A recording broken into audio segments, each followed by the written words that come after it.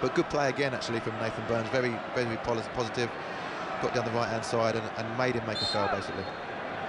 Chance for the Knicks here. Oh, and it's in! They've scored! The skipper, Andy Durante. The delivery from Alex Rodriguez. Nobody picked up Andy Durante at the near post. And Wellington Phoenix lead against the English Premier League giants. Incredible. And talking of which, Kouyaté's just had a little nibble back at one of the Wellington players there in the middle of the park. Well, like we said, if he's anything like Patrick Vieira, he'll have a little black book, so expect to see a few Wellington names scribbled in it. Nathan Burns, that's disappointing, and a crunching challenge again from Collins. It breaks the way of Alex Rodriguez. It's two! Alex Rodriguez! Welcome to Wellington Phoenix! What a finish! That's a great finish from Rodriguez. Good tackle as well.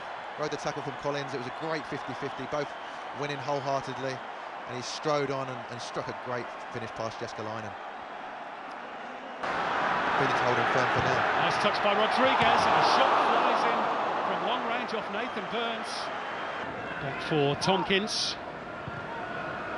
Ravel finding the space for Downing. This is better from West Ham. Zárate. Cannons back off Ben Sigmund. Rebound falls kindly for West Ham in the shape of Diamé. Now Jarvis, who's been busy all night.